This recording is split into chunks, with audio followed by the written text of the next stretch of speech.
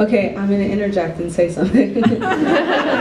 One of the things about spoken word is you can never really, I don't think, you should ever come up with what you're going to read until you get to the space, because I think with this art form especially, so much comes from the audience, and I don't know if an audience often realizes how much of the it's like spoken word is a conversation, and the audience is so much, you know, part of that. It's like almost pulling the poem out of you. And so you can imagine, like, a lot of these poems I read over and over and over, so to read them sincerely and authentically is I always just have to make sure that I can do it each time I read a poem. And then it's particularly challenging if you've already said those words. So you need some sort, I'm just thinking out loud, or I'm processing out loud.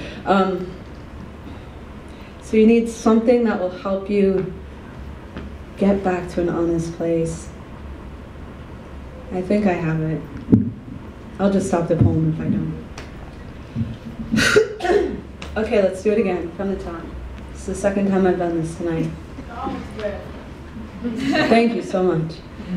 I wish I just had that on recording throughout my whole life, like, you know?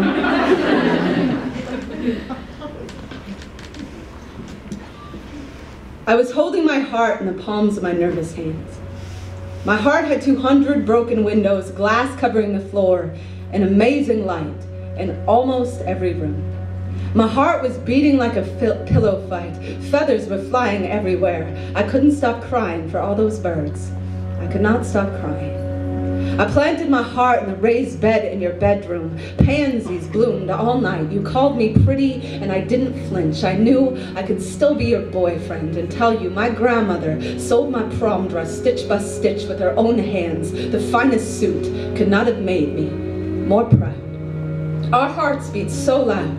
The neighbors think we're fucking when I'm just trying to find the nerve to touch your face. You don't ask God how long this will last. I don't care about any of the words on the map besides you are here. You are here, listening to me tell you I've been stung by a bee only twice in my life. Both times I was stung in the mouth. I still carry the stingers under my tongue so I never forget where honey comes from. Sweet, sweet siren. I imagine you ruining Oklahoma farm boys in the beds of their daddy's trucks. I want to take you to church, show you what I could do to your confession booth on a Saturday night. You already know. How many love poems I have written to women who were not you, you already know. Every word was true. There was still a tandem bicycle in my garage. I know I will never have the heart to ride or sell. So I know you know. I am not wondering why you kept your married name. I am here, watching you do your laundry, and I want to match your socks. Just so you can put them on and I can take them off, take everything off. Yes, I have a history of fainting. No, I wasn't lying when I told you I am going to be more difficult than anyone you have ever dated. It has been years since my life was a picnic where I wasn't freaking out about the possible gluten allergies of the pigeons being fed bread in the park, but you will always feel safe in knowing I will never make a piñata of your heart. You will never have to lose yourself to win me over. Tell me you're a liar. I will say I already know. You are a master yogi when it comes to stretching the truth, but I'd be willing to bet we both have a history of downward dog, and sometimes you gotta bend to keep seeing God. Isn't always clean as a whistle, but that train is something I can worship, if only because it keeps showing up. I am at your station, saying if I were a painter, I would paint every billboard in the city bright white, buy a projector and take you to a new drive-in movie every single night. If I were an oven mitt, I would say never touch anything hot without me. Obviously, I am gonna do stupid things. I once sold my saxophone to help pay for college. I once smashed a violin to bits on our second date when I said, so, your vagina, it's really rad that babies have come out of it.